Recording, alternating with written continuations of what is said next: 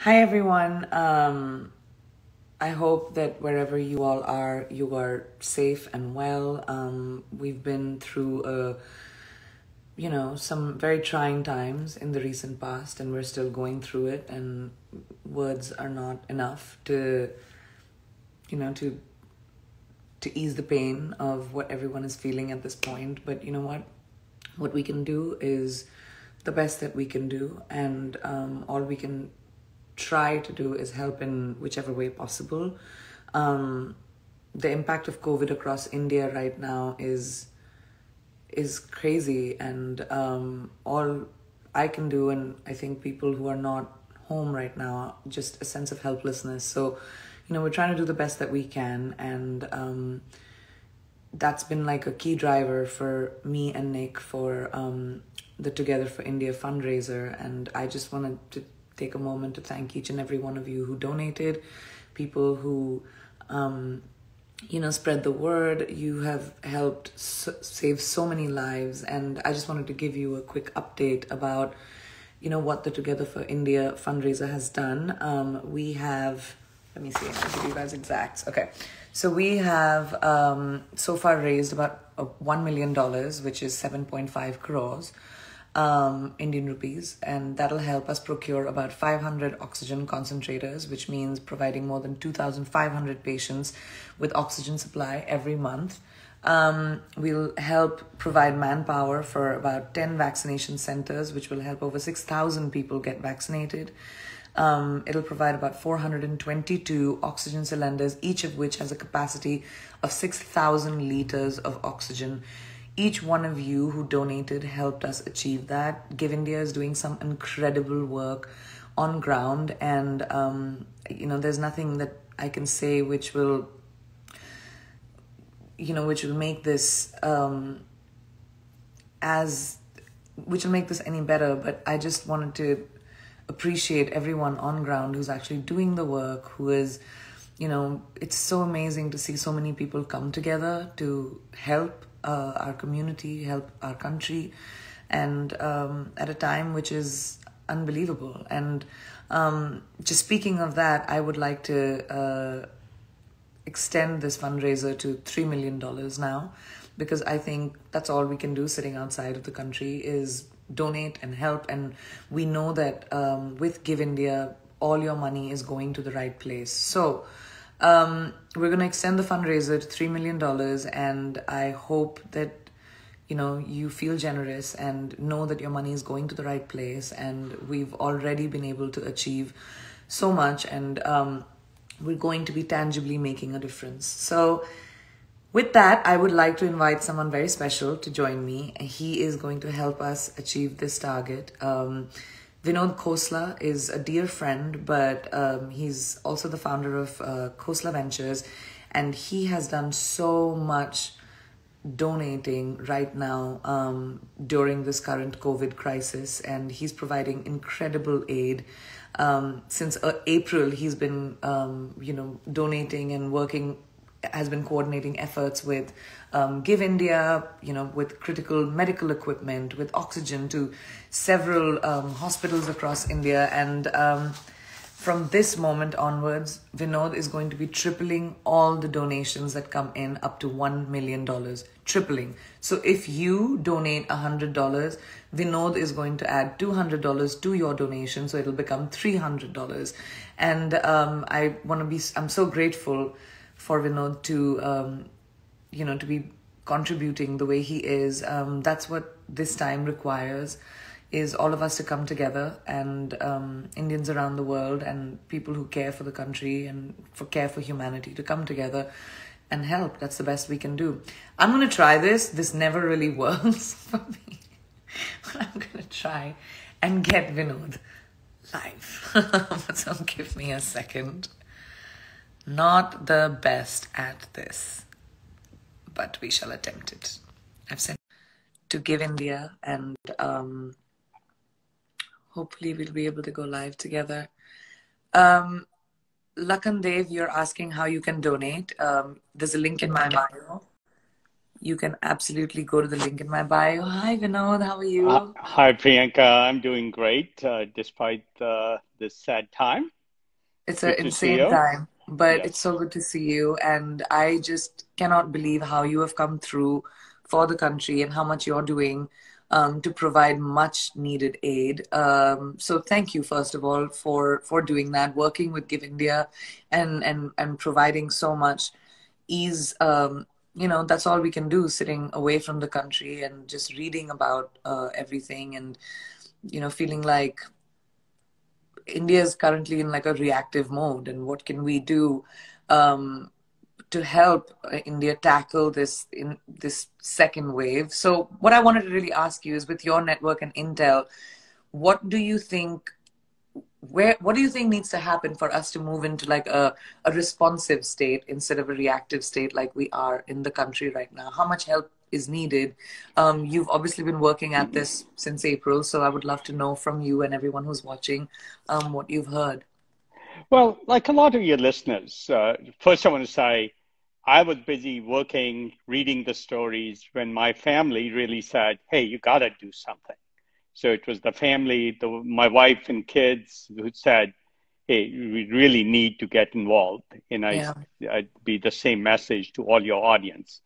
It's okay to hear about the stories and feel bad, but you can do something. And that's yeah, what caused me to step up and say, what can we do? The scale of the problem that you're talking about is so large.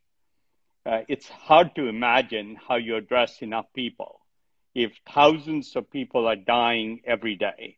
And my bet is the deaths are really underreported just because it's absolutely. hard to keep up with all the information. Um, so, the first things are obvious, and this addresses this fundraiser in a big way. Every single day that oxygen supplies are delayed, somebody dies. One hospital had a 1 day delay, and 8 people died in that hospital. And government bodies are trying to do as much as they can. When I talked to the chief minister, he said, "We have the money, but it takes weeks to go through a tender process. So we need help now." And so this is sort of my appeal to your whole audience. Like a day's delay means somebody dies. So the sooner and the more immediately you can act makes a huge difference. And Uh, all that's all we can really do in this situation right now, staying, being away from the country and being able to help the way we can. So the appeal to everyone watching is, Vinod has very kindly come through and said that he's going to double, triple actually your donations up to 1 million. So please donate and do it now. That's what we can do. There's no point in just reading about it and wondering what you can do. You can make a difference. There is just even whatever little you can do is good enough at this point, right? yeah, every little bit helps because it helps one more person at the other end. That's the right way to think about it. It's not this generic thing. If Yeah, one of your audience contributes, it helps a person, a real live person at the other end. And you can literally visualize that picture you're seeing as you are helping that person. That's how I like to think about it because it makes it much more real. absolutely. And frankly, also the timeliness of it makes a huge difference because That's people are that's the running out thing. of oxygen. It's timely. It has to be done right now. I Right. wanted to ask you another question. Like, once we're done combating this initial peak in India, what are the organizations that, obviously, with Give India and everyone that you're working with, that what can we do to be better prepared for this third wave? Like, what are the experts predicting? This is not going away anytime soon. So, Well, people are expecting a repeat of the second wave, potentially larger, but the honest fact is it's so uncertain. The math yeah, models they're using to predict what might happen are so uncertain because the virus is evolving. So readiness is absolutely key. Obviously, if you're in India, you want to be as isolated as possible and prevent spread of the disease, not get together in large gatherings, mask up, all the obvious things. if you're outside, the main thing you can do is help and help financially, especially the organizations. And this is where Give India is a very good organization. They have feet on the ground because Yeah. even if you give money, somebody has to buy concentrators from Somebody has to China or make the, it happen. yes, Yeah. and then distribute it. And amongst the so many requests an organization like Give India has, both urban and rural, you have to sort of say who gets what. It's a very hard decision to make because it's a life and death decision. I can't even fathom trying to say you get concentrators and you don't. Excuse me. That's the really hard part. People can feel for it and help on their piece of it. If we break it down into all provide financial resources, and then there's these organizations on the ground that can actually help. And Give India is not only giving to Delhi and to Bangalore and other places. And by the way, over 20,000 concentrators Give India has provided or ordered, 14,000 cylinders, 150 bed ICUs near Bangalore. The list goes on and on. Ola Cab in India and Give India are providing free delivery of oxygen concentrators to those people who need it at home. Oyo Rooms is making isolation wards available or isolation rooms available. So a lot of people pitching in, but everybody needs to do the one piece they can do and not think of it as a problem too large to make a difference in. In fact, So, it is making a difference. so you think, just for people to understand, and I know you and I have been saying this a lot on our individual level, but people who are not in India, what can we do? I think contributing to Give India and to other organizations Contributing financially is the is most key. important thing we can Yeah. do, and more important, doing it immediately. Yeah. Even the difference between writing a check and wiring money Yeah. is days that saves lives.